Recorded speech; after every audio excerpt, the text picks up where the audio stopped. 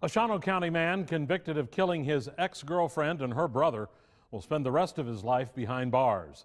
30-year-old Daniel Schmidt was sentenced this afternoon in Oconto County. And as Fox 11's Bill Miston reports, in court today, one victim's son shared his loss. She was my best friend.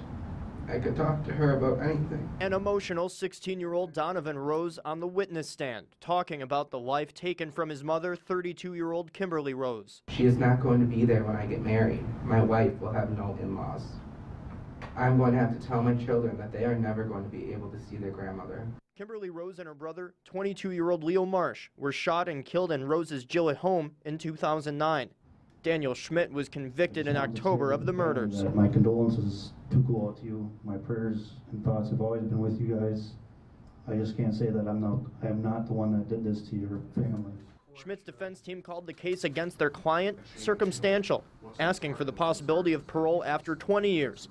However, the prosecution called for no parole, saying the victims and their families weren't the only ones hurt. He victimized his own family.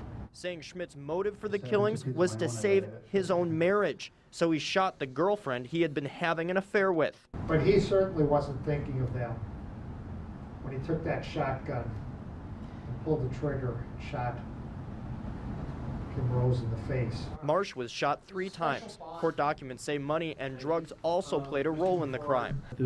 Judge Michael Judge says his sentence of 2 consecutive life terms without parole fits the crime. I choose to treat your sentence the same as the sentence you gave to Kimberly, to Leo, and their family. I was glad to see that justice was done with the verdict, and I think the judge made the correct decision. A decision Schmidt's defense team declined to comment on. In Oconto, Bill Miston, Fox 11 News.